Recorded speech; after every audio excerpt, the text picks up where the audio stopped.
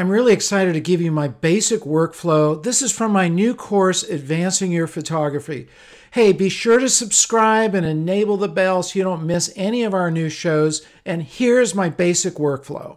Okay, I'm going to take another photograph, completely different photograph, and walk you through all the steps I took with that last image. Okay, this was one that I used in the AYP book under Getting to Know Your Camera as a Close Friend. Let's just open it. We're in the grid view here. I'm going to double click it. Now we're in the loop. Okay, so I have previously processed this, but I'm going to reprocess it. So I'm going to hit D, develop. And over here you can see in the history, I reset everything. I created a virtual copy, I reset it, so it's back to what it looked like when it came out of the camera. So starting up here, I have checked the triangles on the darks. We're not really losing anything really important. But on the brights, you can see we're losing detail here in the sun. So we can fix that right away as I did before. I'm going to just pull the highlights down until that goes away. Okay, which I'd want to do anyway. Not too much because there's not a lot of light going on here. The light was coming through Holly, who is silhouetted. I may want to take a look at the shadows. Let's just see. I don't want to open that up too much because I kind of like her being silhouetted. So let's just leave it. I did bring it up to 32, so that's quite a bit. Over here at the histogram, you can see everything's pretty bunched over on the dark side. That's because, look, it was taken almost at sunset. It's a dark image. If we look at our white balance, we've got various choices here, and we could, you know, sometimes it's kind of fun to just scroll through them. That's auto, daylight, okay. Cloudy, no, absolutely not. Shade, no. Okay, tungsten, obviously that's not going to work at all. But you can see what's happening here. Fluorescent, yeah, no thank you. A flash, nah, not so much. And let's go back to as shot. Now, I don't have anything really gray. I could maybe get away with this area up here and see what happens. And as I'm moving my eyedropper, notice what's happening over here in our navigator window is we're getting a preview of what this is going to look like. So if I took that section, that's going to make it really blue. This isn't bad. No, I take that back. That's no good at all. Okay, so I'm going to go back to as shot.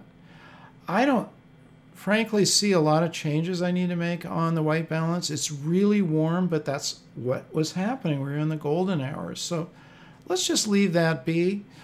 Exposure, I might want to bump up just a little bit, just a tiny bit there, you know, hardly anything. Contrast, I'm not going to touch. We've already adjusted highlights, shadows. Let's do our whites. We can move that a little bit, not too much because we're going to hit the sun there. It did go up a little bit. The blacks, it's pretty black already, but let's see how far we can go there. Okay. Now that's brought out a lot of the colors and the tones already. The tone refers to how light or dark it is, your exposure, your contrast, which I seldom move. I don't really like to move that contrast slider because I feel like I can get a much better, more detailed and fine-tuned effect by moving these sliders. So we've gotten these all adjusted. Presence here refers to the distinctive qualities of the image, and that could be what we talked about, the texture. I'm going to move that up a little bit. So notice what it's doing to the ocean. See how blurry it is there when it's all the way over and the ocean texture comes up? I can move that pretty high without things being distorted. Now I am getting a little bit of that sun losing some of the detail there. So what I'll do is I'll bring that up, but I'm going to adjust the highlights down even a little bit more to fix that. Okay, we've got that nice starburst coming through there. Clarity, I don't even think I'm going to do much more than maybe to about there. That's changing some of these midtones here you can see on the histogram. This is not a beautiful hill here, mainly because, look, we're dealing with a lot of darks here.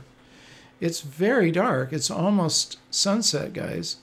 So it is what it is. And what I'm visualizing here, I want this image to have a lot of color in it. I obviously love the starburst. I shot it that way. So here's what we're going to do. We're going to turn that off. We're not going to worry about that. Dehaze, let's just see what it does. I don't really think I'm going to go, yeah, that really is cool. So if we get it all hazy, we don't want that. I don't really think, anytime you want to reset one of these sliders to 0, just double click and it goes right back where it belongs. I see no reason to move the dehaze. Brings out a little blue here, just a little bit. I wouldn't go any farther than that. Her hair is beautifully backlit, that's cool. Vibrance, we can move that, but I don't really think we're going to see any reason to change. Now, I'm going to double click that, put it back where it belongs. Okay, now before we leave here, let's do a little cropping. And I want to change 2 things. So first of all, let me get out of this. Notice the horizon's a little crooked. So let's fix that right off the bat. Nothing like a crooked ocean here. We just stretch that out. And when you get to the other side, you let go. Boom, now we have a level ocean horizon. So other than that, I think I'm going to crop it a little bit where I don't need so much space behind her, but I want to leave space open in front of her, because whenever a person's looking in a certain direction, remember what David Smith mentioned this, leave space where they're looking. So I want to bring that space where we don't need to see her behind her. We're going to close that off a little bit. All right, so now that we have our crop the way we want it, just hit enter and voila, that makes you a new sized image. Now notice I have it set over here at fit, which means it's all fitting within the frame in the develop module. But before we leave this photograph, or any photograph, you want to check it out at least 100%. Now as soon as I hit that, notice we're getting this upper part. You navigate by moving this rectangle around. But let's take a look at this. And we can see a couple of problems right off. So there are some spots here. These are sensor spots. There's at least these 2. Let's deal with those. And I want to show you, we're going to use the spot removal tool right here. That's right next to the crop tool where we just were. Click on that. This is a really super handy tool you're going to want to know about using all the time. We're going to keep feather at 0 and opacity 100 for now. And we have it on healing. So Lightroom is really smart. Make this really as small as it needs to be. You don't want it to be like huge if I'm covering this area. So I'm just covering that spot. So I'm going to make it about this little bit bigger than the spot. Click on it. And what Lightroom does is it will try to find a matching area to cover that with. Now all you have to do is move over to the side and those 2 circles will go away. And it actually did a great job. If it didn't, I can move this around because this is what's going to match to that area. Now in this case, it's all kind of coming from this more or less the same area, so it's doing fine there. But sometimes you have to really move it around to get a good match. It actually did best with the original one, so we're just going to go back here, let it be right there. So this one is the spot removal circle, which is where you are removing the spot, and this is the source where it's drawing from. And again, you may have to move that around to get a good match. But as you can see, when I move off there, it pretty much disappears. Now there was one other one here I saw somewhere. And by the way, if you have trouble identifying these things, go to 300. As you can see, boy, that really shows the noise, doesn't it? And I usually like to scan over the whole image before I am satisfied I've got everything at 300. But for now, I'm sure there's other work that could be done as far as finding spots, but that gives you the basic idea of what you're going to use. The healing, and you're going to remove it by just placing it on there and then finding a good source spot. Oh, there's another one. Okay, see, if we talk long enough, we'll find it right there. I'm going to make it a little bit bigger. Same thing. It found a pretty good match. Okay, I'm satisfied with that. But before you end off, really make sure, I would go to 300%, really scan the whole image. We're going to go to 100 right now, which will really show us what the problem is at this point. So we're done with that.